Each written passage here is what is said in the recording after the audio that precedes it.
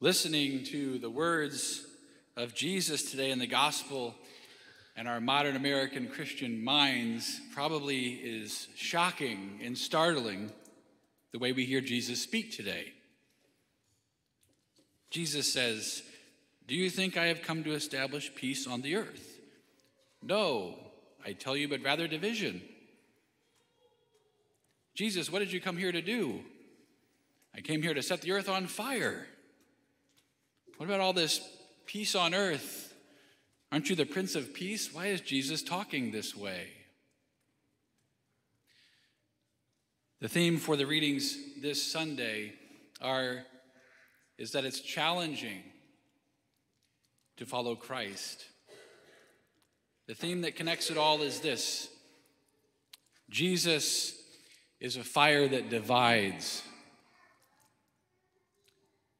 so dare to be burned. Jesus is a fire that divides, so dare to be burned. I want to talk this morning about a very special woman who was born in New York City. Her name was Elizabeth Bailey, born August 28, 1774, raised in a Protestant home in the Episcopalian faith, and she grew up around high society. Then she married at the age of 20 a man named William Seaton. William was very wealthy. He was a prominent partner in a merchant shipping firm. They married and had children, and then after 8 years, William's health rapidly started to decline, so they moved from New York to Italy to move in with a family that they knew as old friends and business partners, the Felici family. The Felicis were devout Catholics, and while Elizabeth was there and her husband was trying to regain his health, she started to learn more about Catholicism and even go to Mass with the Felici family. Sadly, moving over to Italy did not do William any good, and he ended up dying within less than 2 years. Leaving Elizabeth a young widow with their children, she returned back to New York City, but with a burning fire in her heart to learn more about Catholicism. While she was in Italy, she had been writing a friend with these words: "How happy would I be if we believe what these dear souls believe, that they possess God and the sacrament, and that he remains in their churches and is carried to them when they are sick.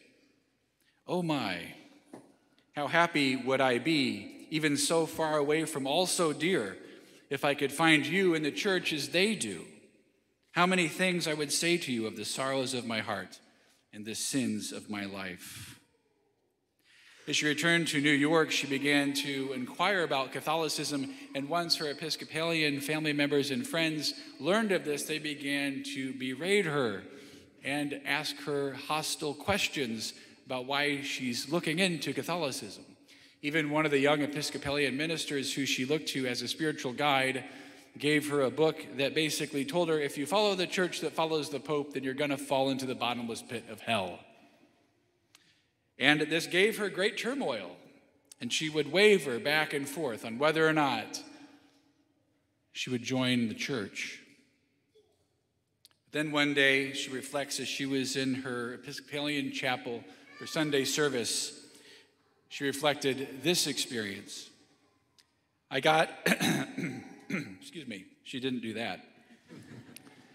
I got into a side pew, which turned my face toward the Catholic Church in the next street. And I found myself 20 times speaking to the Blessed Sacrament there, instead of looking at the naked altar where I was. At 31 years old, on March 14th, 1805, in St. Peter's Church on Barclay Street, Elizabeth Ann Seaton became Catholic. And what immediately followed was the unraveling of her social life. Her friends in her church rejected her and shunned her. Family members rejected her. She was struggling to make ends meet. Her husband dead, the business failed, raising the children as a widow on her own. So hostile did it get for her that even people within her former church community began to encourage parents at Elizabeth's boarding school to pull their children out because this woman's gone mad crazy. Eventually, Elizabeth had to take her children and leave New York City. She moved to Baltimore. Eventually, she would settle in Emmitsburg, Maryland, discovering a new vocation in her life, that of being a religious sister. She founded a religious community called the Sisters of Charity, and this convert started the parochial school system. And all the Catholic schools and the parochial system that we have in our country today is because of this woman, who was canonized the first American-born saint in 1970. Jesus is a fire that divides. Dare to get burned. And Elizabeth Ann Seton got burned and became a saint. Jesus' words in the gospel today really don't comfort us. Because you see, you and I in our modern American society desire something different. We rather desire to go along to get along. We don't want conflict. We don't want division. We certainly don't want it in our own marriages and in our families, under our own roof. And so we would prefer to not have conflict. We would prefer to not have opposition. But Jesus tells us very clearly, as he tells his disciples, if you follow me faithfully, if you embrace wholeheartedly life with me, then your family will be divided. You will face painful opposition. A father will be divided against his son, and a son against his father, a mother against her daughter, and a daughter against her mother, and a mother-in-law against her daughter. Well, we know that's going to happen. But the other ones are really hard to take. Jesus is saying this is going to happen. Whenever we speak the truth about our faith, whenever we speak and live our faith fully in our lives, we will face certain opposition and division in our own families. When we speak the truth about the sanctity of all human life, that life is sacred in the womb, and we denounce abortion as murder, we will face opposition. When we celebrate the overturning of Roe v. Wade, we will face division and opposition. When we proclaim God's truth that he created humanity, male and female, and that marriage is and only and ever will be between one man and one woman, that is for life, an unbreakable sacramental bond, when we speak that truth and live that truth, we will be opposed and we will face division. When we say that no, two men and two women cannot be in a union that is marriage, we will face opposition and division. When we see our children come home from school and college with their boyfriend or girlfriend and want to share the same bed in our home, we say, I love you, but not under this roof, because you're not married and cohabitation is a sin. When we say that homosexual acts are grave sins, we face opposition.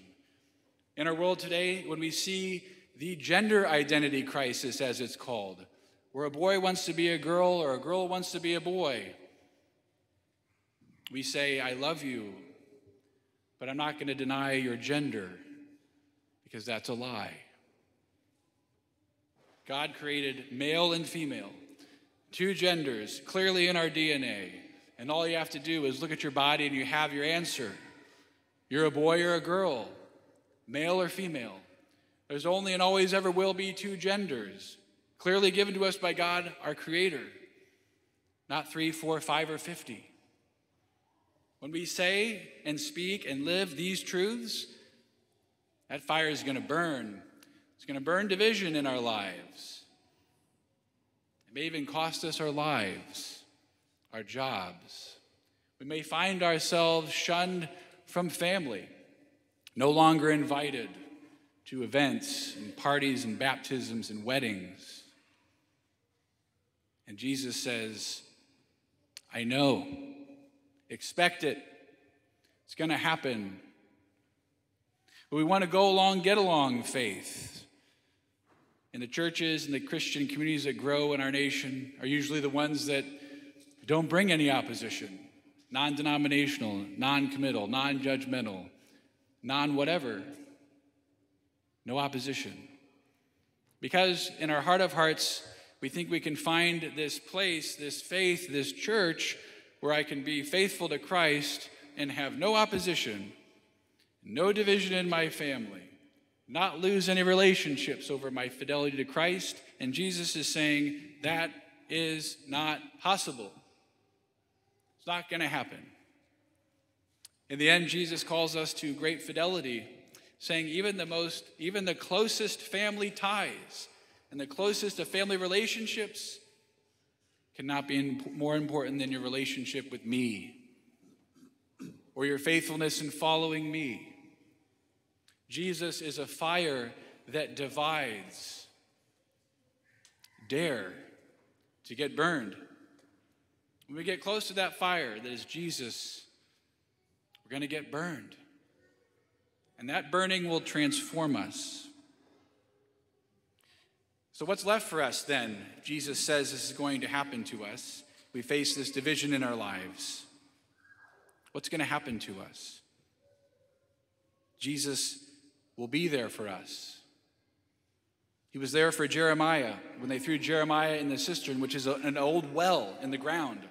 They were tired of Jeremiah prophesying the truth, that the Babylonians were going to come and wipe out the Israelites and destroy the temple because of their infidelity towards God. And they wouldn't listen, and they were tired of listening to him, so they wanted to off him, throw him in the cistern. And he was sinking, but God rescued him. And we hear the Psalm of David, Psalm 40, being the words of Jeremiah. The Lord heard my cry. He drove me out of the pit of destruction, out of the mud of the swamp. He set my feet upon a crag. He made firm my steps. Jesus will be there with us in the face of opposition. In the letter to the Hebrews, we have our answer. Let us rid ourselves of every burden and sin that clings to us and persevere in running the race that lies before us while keeping our eyes fixed on Jesus.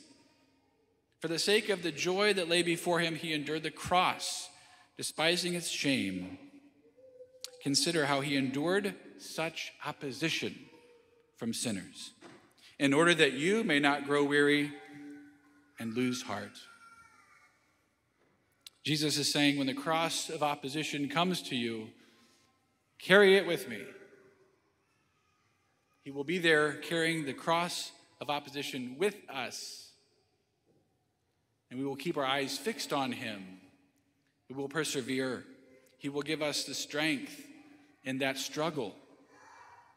This struggle is real, as they say. Even in our own parish family, right here in this church, there are families among the 6 million converts to Catholicism in our country who have faced these divisions in their own families. I know one of our Knights of Columbus who converted from his Baptist faith as an adult, and his mother has rejected and disowned him. I know another family we brought in the spring, Church of God, all of them, and their family has rejected them and accused them of sending their grandchildren to hell. I've estranged myself from family relationships at home because I haven't attended weddings that I know to be wrong and acts of infidelity. We face division. We face opposition.